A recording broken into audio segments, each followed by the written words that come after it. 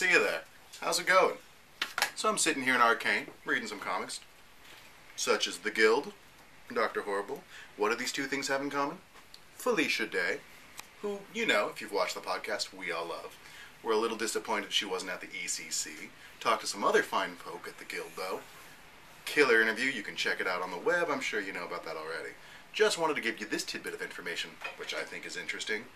Felicia Day, who couldn't attend the ECC, was off in Vancouver shooting a TV movie miniseries for the Sci-Fi Channel called Red. She plays a descendant of Little Red Riding Hood and a family of werewolf hunters. It's kind of rad, right?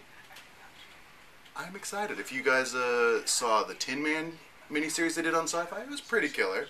So Felicia Day, werewolf hunter? Yeah, I'm in. Especially if it involves any of those werewolf people from Twilight. Here's hoping. Thanks for checking it out. Now you have the information. Backroom Comics Podcast is what we are. BackroomPodcast.com is where you can find us, as well as the Facebook and the Twitter. Bye-bye.